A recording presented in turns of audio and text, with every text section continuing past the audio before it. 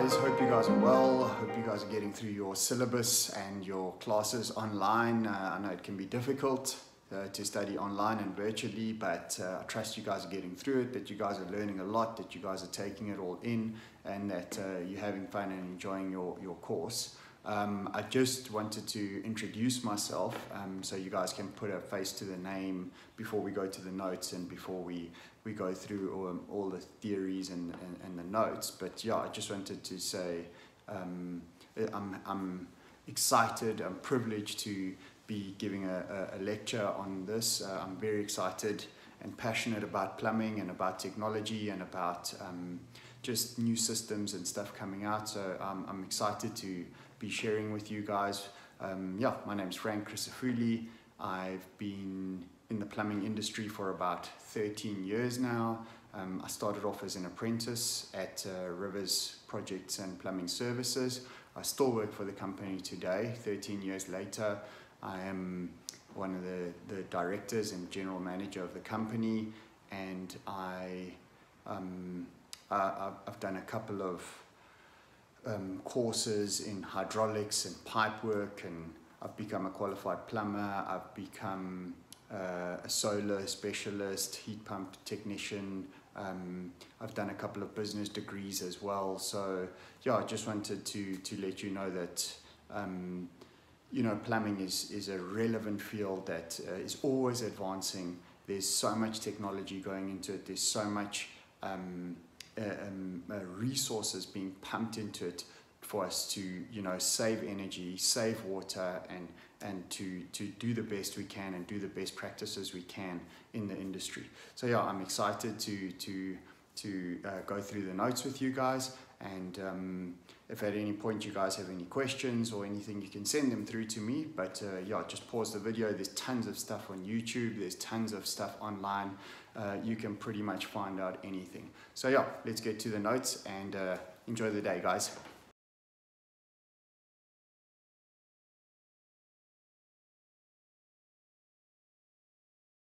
Hey guys, so we're going to kick off with the first module, which is we're going to talk into cold water pipes, hot water pipes, and some sanitary fittings.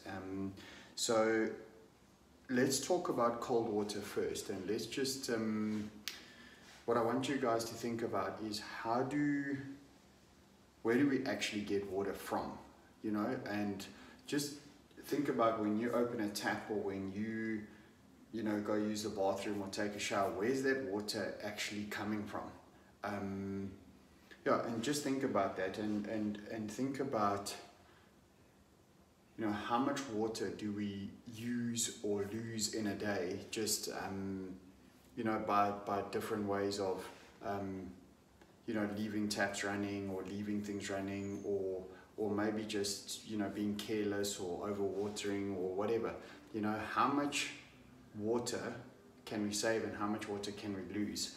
And I just wanted to show you, I wanted to go through some pipes, and I've set up another camera just to show you how different pipes look and how different pipes are used in the plumbing field.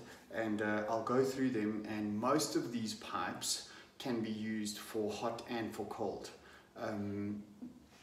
So I mean, there's a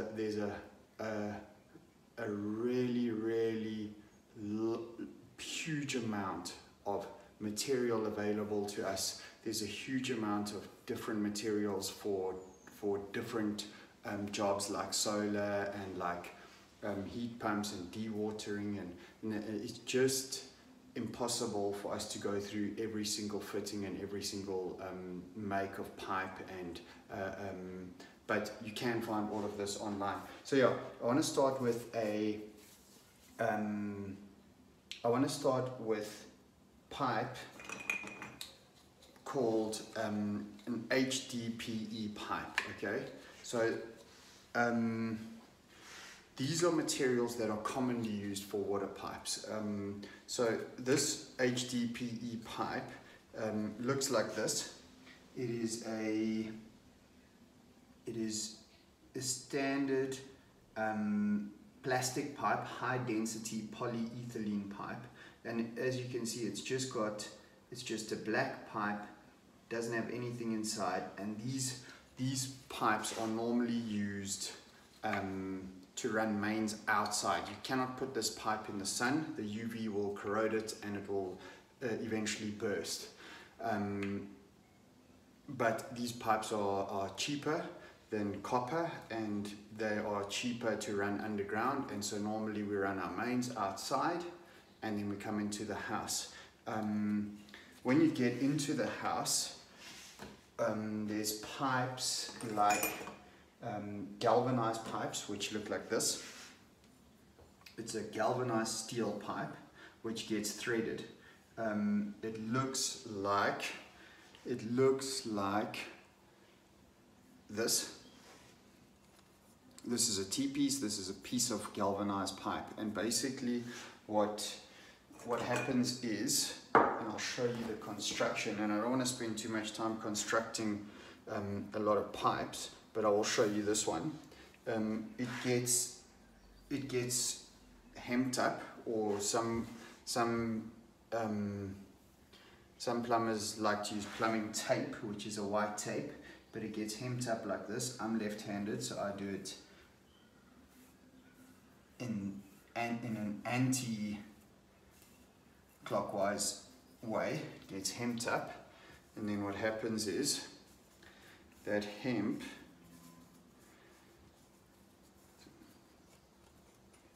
gets a fitting screwed onto it, like so. And once that fitting is screwed on, when the water gets switched on, the hemp swells and stops it from leaking. That's a closed up joint already made. That's a galvanized pipe. These are used commonly in homes, these are used in buildings, these are used for fire services, for fire lines. It's quite a common pipe, and it's not really expensive. Then we've got a copper pipe which looks like this, and this is a copper fitting, and I've especially got a dirty piece of copper which has been lying around because I want to show you, you cannot work with a pipe like this. You need to clean it. This is a copper pipe cleaner, and you need to clean it until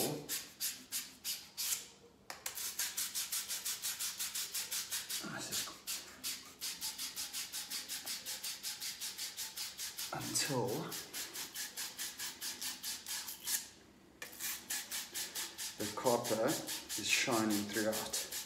Okay, and this is probably until the copper is shining throughout like that.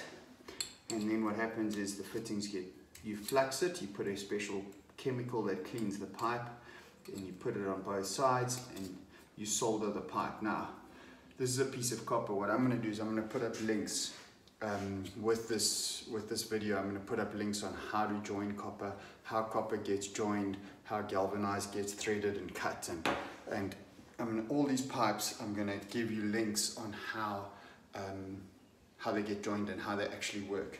Another way, an easier way for you to join copper, it's a little bit more expensive because the fittings are more expensive, but sometimes if there's water in the pipe, you cannot solder the pipe. The solder won't join, and it's impossible to solder a copper pipe if there's water in it. So they developed a fitting called a Koenig's fitting, which looks like this, and the body of the fitting, it's got a ring and it's got a nut that tightens. So you've got the nut, you put the ring over, put the body on, and then you tighten the fitting. And this can be put on while the water is live, obviously not under huge pressure, and then you tighten it up and it'll seal the pipe. So that's a Koenig's fitting. Yeah, so that's copper. We've gone through galvanized, we've gone through copper. I've spoken to you about a Plason HDPE pipe. These are the newer pipes that are coming out. This is a multi-layer pipe. It is a exactly what this is called Mepler, but it is multi-layered. If you look here, it's got a clear plastic layer, then it's got an aluminium layer inside, and then it's got a black layer. These pipes can be bent, these pipes can be run long distances without fittings. They're a little bit, this particular pipe Mepler is quite expensive. It comes with a big guarantee, and it comes from a company called Kibrit. It's a little bit more expensive, but it's a really, really good quality pipe, and it can be used almost all over, and can hold a lot of pressure, hot water, cold water, and it's easy to work with. So I just want to show you this. This is, while the copper fittings you need to put flux and solder, this is a Mepler pipe, and what you do is you take a fitting and you just push the fitting in, and then you've got a special machine and you crimp over it, and then your crimp just crimps like that. Very quick to use, very easy. So on some pipes the material's cheaper but the labor's more. On others the labor's cheaper but the material's more expensive. Now I just want to go through some valves. So what we have here, we have a isolating valve. Now these valves are normally found on a property as you're coming in, or to the inside of a cottage, or to the inside of a house, and this allows you to close the water off. It's got a body inside, and as you open it the water passes, and as you close it the water stops. This is an isolating valve. Now most valves can take most fittings, so all our fittings in South Africa come in standard sizes. There are some odd ones that are imported, but most of our fittings come in standard sizes, and these fittings can be fitted. This is a galvanized fitting which can be screwed in there. This is a galvanized bush, can be screwed in just like this. Obviously you use whichever jointing compound you use. This is a Mepler fitting that screws in there, and so if you want to use Mepler, you use Mepler. If you want to use copper, you would take a copper fitting and you would screw that in there, and then you would join your copper pipe. Now some pipes are not good to be joined with others because of the way that they corrode and the reactions that they have because of the the material compositions, but that's a lecture for another day. Yeah, so that's an isolating valve that allows you to close the water off. This is a pressure valve. This controls the pressure coming into the building or the house. So basically this will control our incoming pressure from the municipality, which will allow us to control how much pressure we have in the house, and this will help you to not have burst pipes or have any fluctuations in pressure. This will balance the system out. So basically what happens is the water comes in, and this pressure valve has got a built-in isolating valve over here. You can see, I don't know if you can see it in there, as I open it, it opens, as I close it, it closes. So this valve, this particular valve, has got this isolating valve built in, and there's different ways to join. See, this is a Connex pressure valve, which means I can take this pipe, copper, put it in, tighten this nut, and it'll work. If it was galvanized, I would need a thread or a socket or something placed on there. So there's many different ways. On this particular valve, this is a 400 kPa valve. That means that this valve is drops the pressure, whatever the incoming pressure is from the street, from the municipality. It will drop the pressure with a series of springs and diaphragms inside the valve, it will drop it down to 400 kPa, and it will allow my system in the house to run at 400 kPa. And I'll explain pressures and the way the system works later, but I just wanted to show you that, and just to keep that in the back of your mind. Then we've got safety valves. Looks like this. This is a safety valve that what happens is this goes on a hot water tank, and this will, when the thermostat or the electrical part of the geyser malfunctions, the geyser overboils, and this white rod is made out of wax. What happens is the wax melts and it causes this valve to blow, to pop, so that your geyser doesn't overboil and blow up. It discharges the boiling hot water through here, and there's an overflow pipe that goes out, and there's regulations to that as well, which I'll cover just now. And then lastly, we've got, I just want to show you this. This is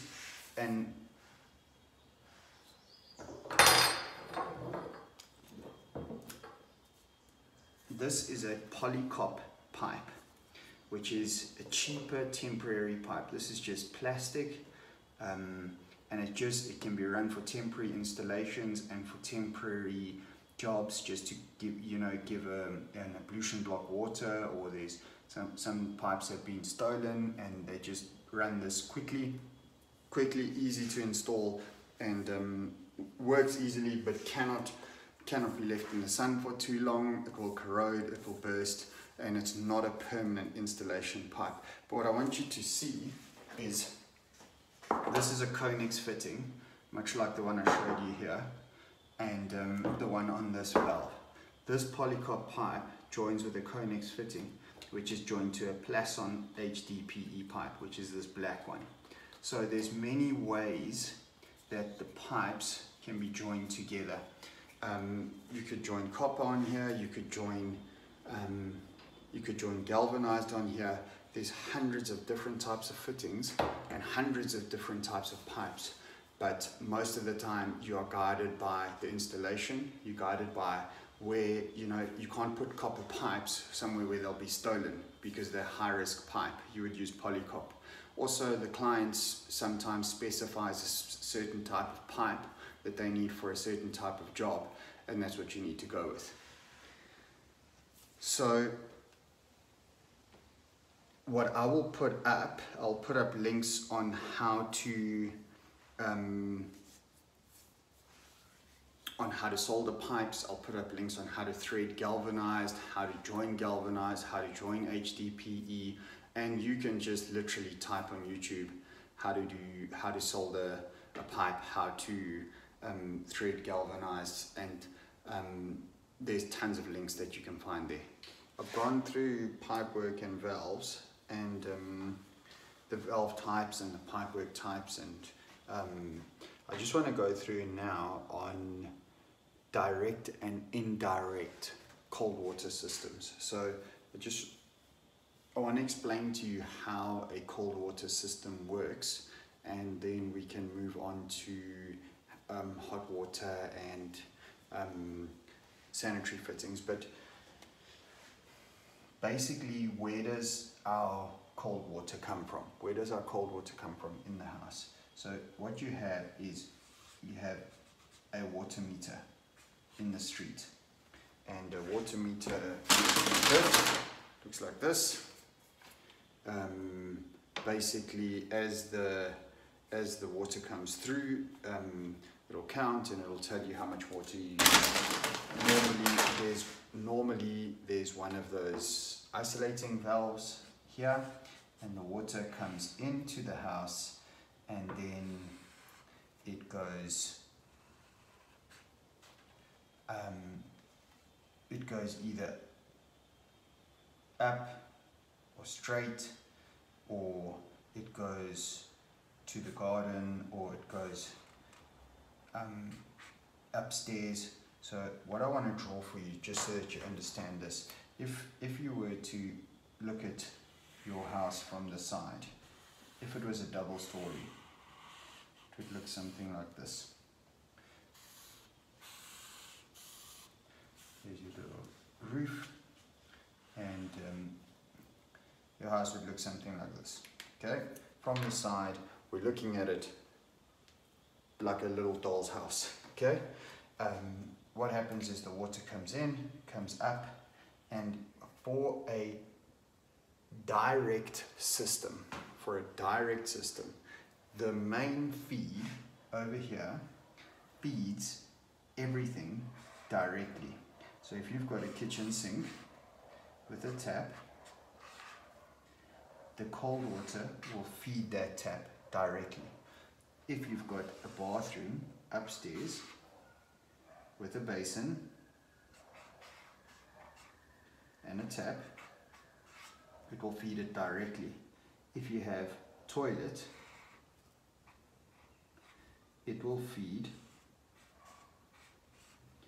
the toilet directly. So that is a direct cold water feed.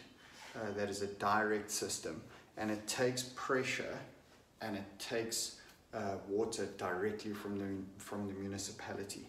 Now here is where that 400 kPa valve that I spoke about earlier comes in, is that if the pressure coming in from the municipality, if the pressure is too high for your pipework and for your system, it will blow your taps, it will blow your toilet cisterns, it'll start cracking valves, it'll start cracking pipework. So what we do is we come in through the meter, we have a valve, so the meter in the street, we have a valve, or in that other valve in particular, it's got that little valve built in, and then you have the PRV, which is a pressure regulating valve or pressure reducing valve, and that would reduce this so that you don't burst all your pipes and blow all your pipes.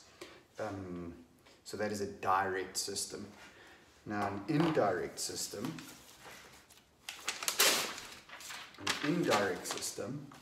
is very similar in that we've got our little house. We've got our house here. We've got another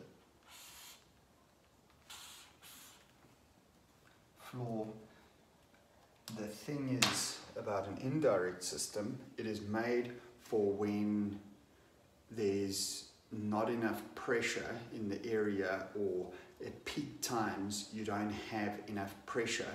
The upper floors don't get water because everybody in the community is using the water, and so you left without water on your upper floors.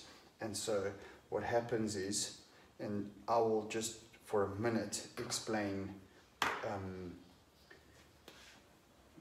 pressure. So what happens is the water comes in, we've got our meter, we've got our valve, and what happens is we've got our pressure regulating valve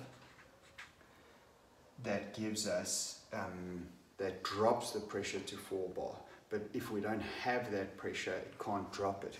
So sometimes the municipality pressure drops too much and you don't get any water.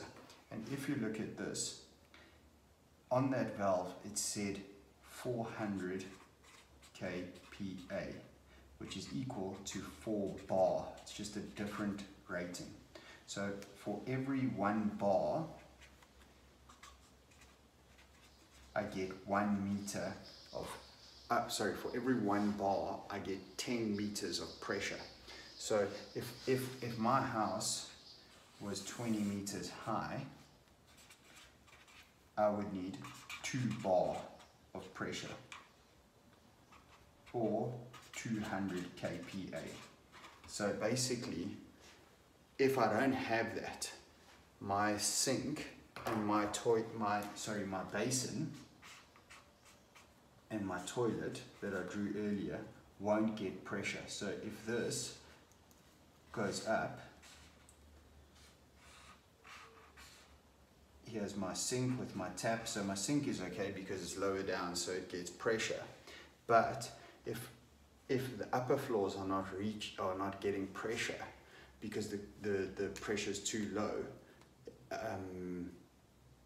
then if my upper floors are not getting pressure because the pressure is too low, then we use an indirect system. So what happens is, on that same cold main, we take another pipe up to a tank. And this tank fills up with water, and then gravity feeds down to the toilet and to the basin. Now, this tank can't get full during the times that people are using water, but at night, when everybody goes to bed, the pressure rises and the water goes through here, goes up, fills up our tank with water, and then tomorrow it's ready for use. So those are the differences between a direct and an indirect cold water system. Okay, so we're going to talk about hot water now, and hot water distribution systems, and hot water in the house or in your building or whatever you guys are designing. And you know, we don't often think about hot water until we don't have any, and we're freezing, you know, and we're having a cold shower, and then you quickly realize how important hot water is to you. But you know, again, what I want you guys to think about is when you opening up a tap and there's just hot water there for you, how does that hot water get heated? And do you know where it comes from? And what are the ways in which we can heat hot water? Most of the time it's done by electricity somehow. No matter what type of system you use, there is most of the time an electrical element to it that would either power it up or heat it up in some way. So there's always a cost to heating hot water. But yeah, so what is a hot water distribution system? That is exactly what it says. It is a system that distributes hot water. And so, well, how do these systems work? Well, basically, in this country, in South Africa, a common hot water method that we use is a geyser, which is just a tank that gets piped with cold water. The water gets heated up, and then it goes out through a hot water pipe. So basically, that is like a big, huge kettle. That is pretty much geyser. If you could explain, it's a closed off tank that is gets cold water, it gets heated up by an element, and then hot water comes out. So what I'm going to do is I'm just going to draw the most basic hot water system, which is pretty much a geyser. And what happens is you've got cold water coming in, and that cold water gets heated up by an element, and then that hot water leaves the tank to a tap or whatever you're using. Now in here there's an element, but you could put whatever you wanted to in there, and there's lots of different ways to heat hot water. I mean, you could take, when you're putting a pot on a fire, you are heating water. I mean, you're using fire, the wood, the heat of the fire to heat the pot. If you had a big tank with a pipe, you could essentially put that over a fire or build a fire around it, and it would heat, and when you open the tap you'd have hot water. Now the question is, well, what methods do we use in this country, and what methods are the most efficient? That's what I want you to think about, because if you do light a fire, how do you control it? Doesn't it get too hot? What if, you know, how do you control that heat from overboiling? How do you control it from you're throwing too much energy into the system and you don't use it. So what we do here, and I want to read this to you, there's regulations in this country that govern the way we do plumbing and we pipe systems and we do hot water, and it's called the SANS standard. And in this particular code I want to read to you, it's SANS 10400XA. Talks about the building regulations in this country for hot water heating.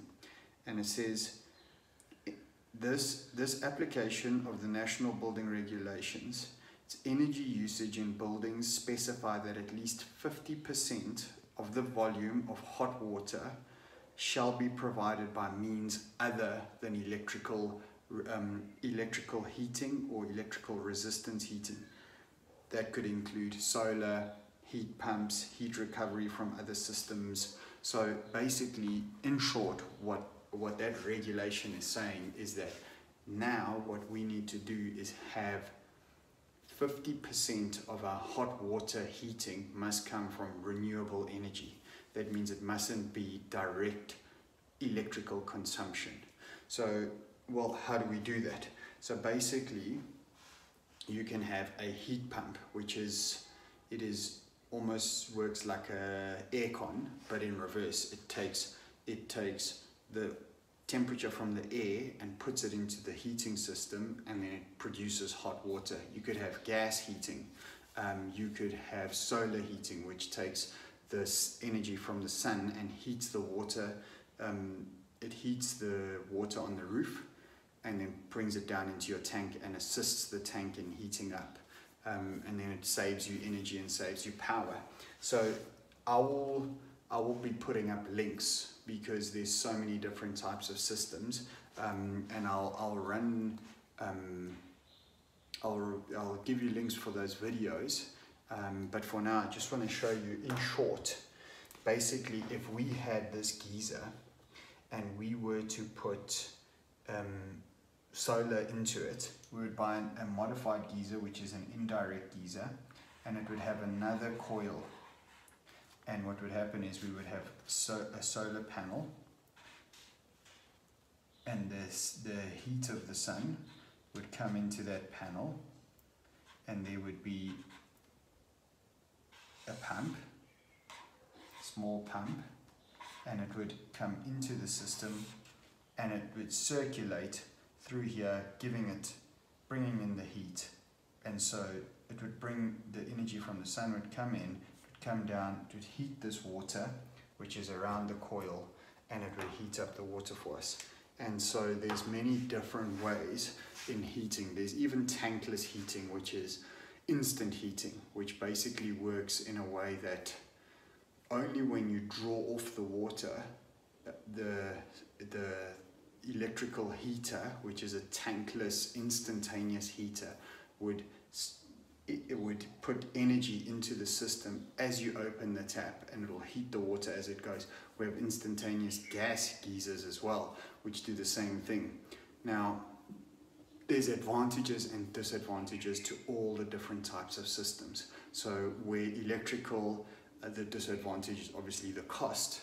It's always reliable. If you've got the money and you pay for power, you will always have hot water. But it's going to cost you. And in the years to come, as energy gets more expensive, it'll cost you more and more money. With solar, the cost is less, but what are the disadvantages? Well, if it's an overcast day, you can't rely on the solar to completely heat up your hot water. So there's lots of advantages and disadvantages. So what I want you to think about is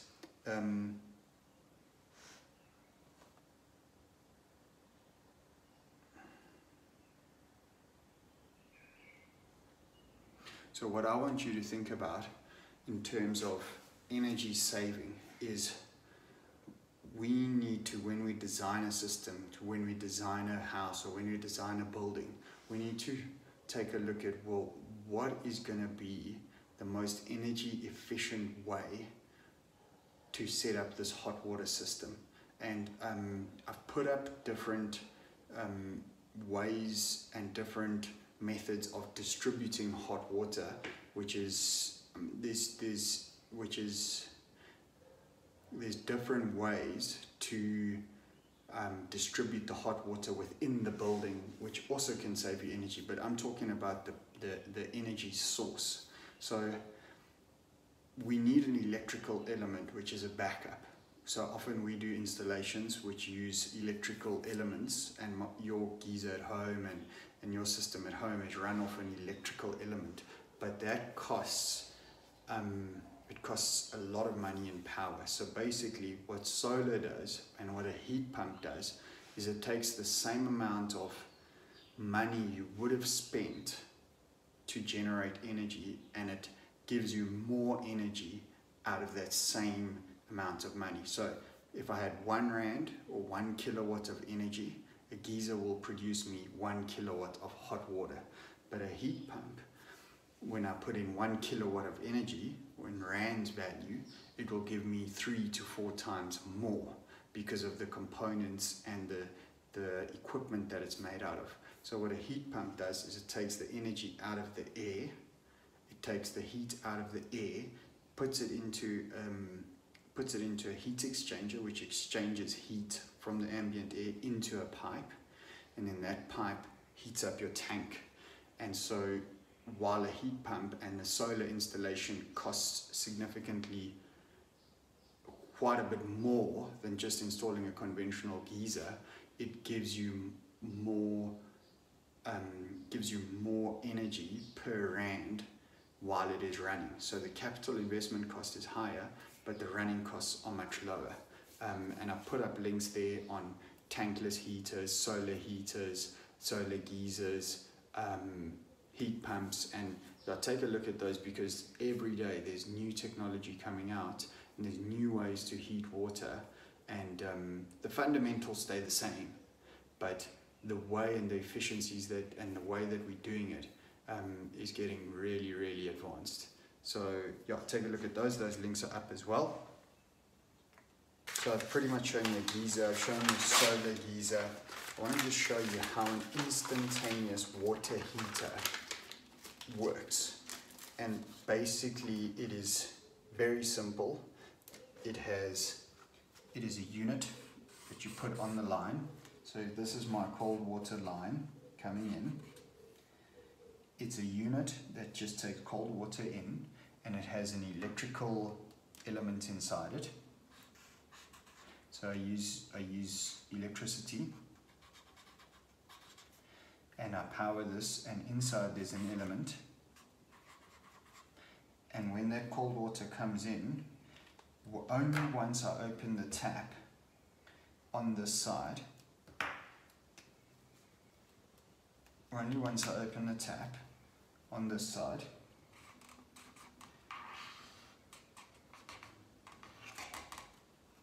as soon as I open, this element engages, and then it begins to heat up. It begins to instantly heat up this water, and it makes it hot, and then it comes out of our tap hot. And it's just a simple way that's a simple way to heat hot water. It is, again, there's advantages and disadvantages. The disadvantage is if you're out of power, you've got no hot water, whereas a geyser that you've stored hot water in will already have had that hot water ready for you. So if there's no power, then you're still okay, you've got 100 or 200 liters stored up. With instantaneous, if there's no power, you cannot heat. You get gas instantaneouses, you get different types, but fundamentally they need power to heat up, some sort of energy source to heat up.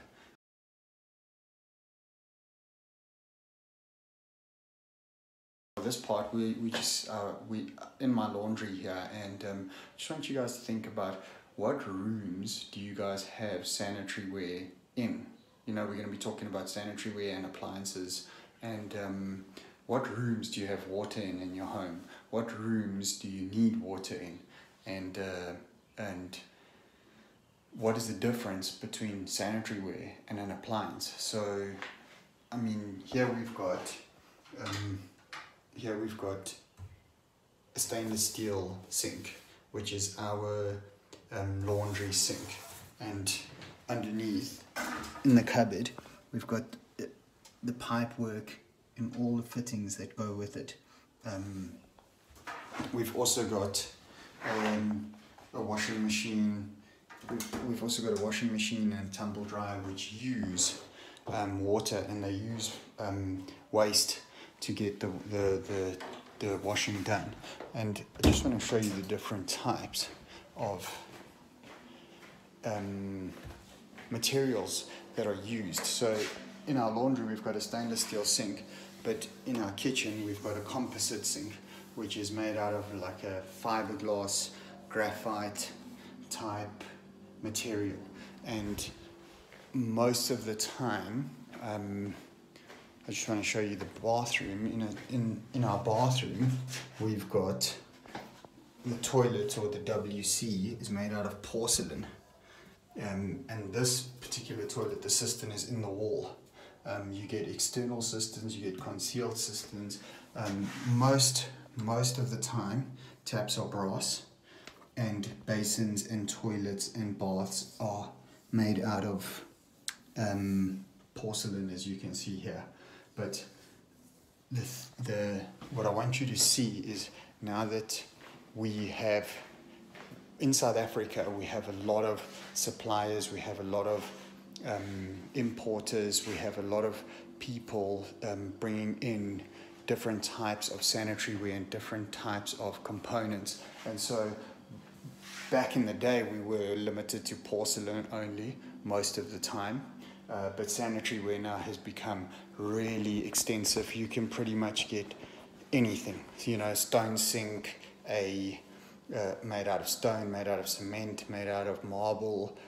So you're really not limited to what material the components are made out of.